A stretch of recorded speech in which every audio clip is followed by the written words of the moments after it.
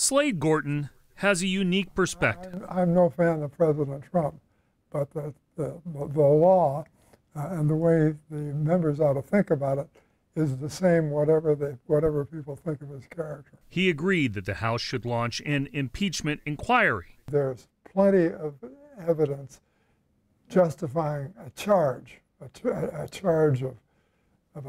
basically of a shakedown. Yet the 91-year-old is skeptical about what he's heard thus far. The leaders of the impeachment parade have not seemed to have tried to involve Republicans at all. Gorton says it differs from the Nixon-era proceedings when both sides were at the table, and from his time as a key figure in the Senate's trial of Bill Clinton. The first count was perjury, was lying about sexual relations.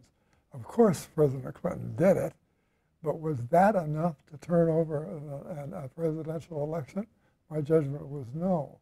The second count was obstruction of justice.